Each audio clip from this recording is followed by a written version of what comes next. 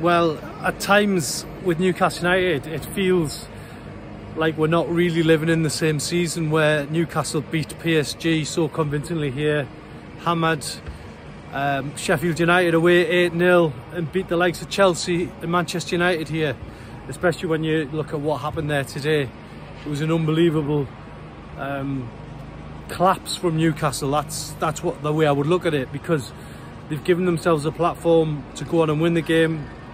Isaac stepping up from the spot to put Newcastle in control today, but you know, after that, wasted opportunities, a lack of conviction, and then really, you know, the defensive side of it was pretty poor from Newcastle. You know, Chris Wood, a player they know very well, they know what he's all about, and he was able to get in so many times. Makes it 1-1 before the break, and then, you know, after the break, when you were hoping Newcastle would, you know, hit back and respond, they left themselves wide open. I think if you have a look at the replays of Wood's first goal, there's no one anywhere near him, and Dan Burns, the closest guy, who's had to go across the other side of the pitch to try and close him down. And Wood just finished it, you know, like Alan Shearer in his prime. And then, you know, for the third goal, Newcastle again wide open, again piling too many bodies forward, again overcommitting, and really 3-1 for Nottingham Forest at that point was no more than they deserved, because they exposed Newcastle for what was in front of them.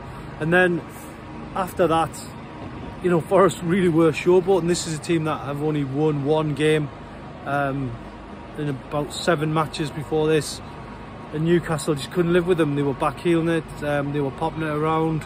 You know, it was like an exhibition game at times.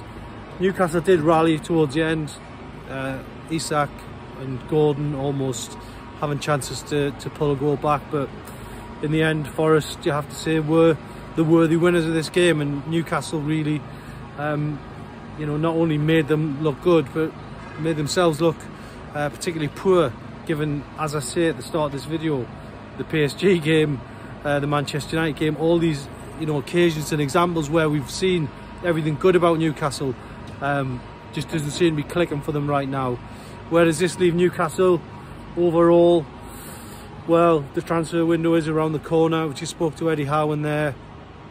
He didn't want to say that the answers lie in the transfer market. Newcastle have had £400 million to spend. They must play to their strengths in that score, but overall, really, are Newcastle United going to be able to get over the line this season and finish in a good position with the squad they've got? They should be able to do it, but it just seems to be missing at the minute. They're not clicking.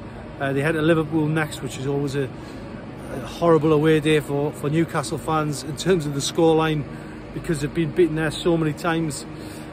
It's going to be tough. And then it's Sunderland in the Cup, and you know, there's no room for mistakes in that game either. So overall, Newcastle today well beaten, but you just wonder how Eddie Howe turns this around now. There's plenty of the season left to do it, but today it was worrying. It was a concerning defeat.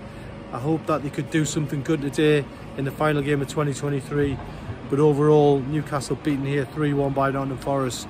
And again, there's more questions than answers.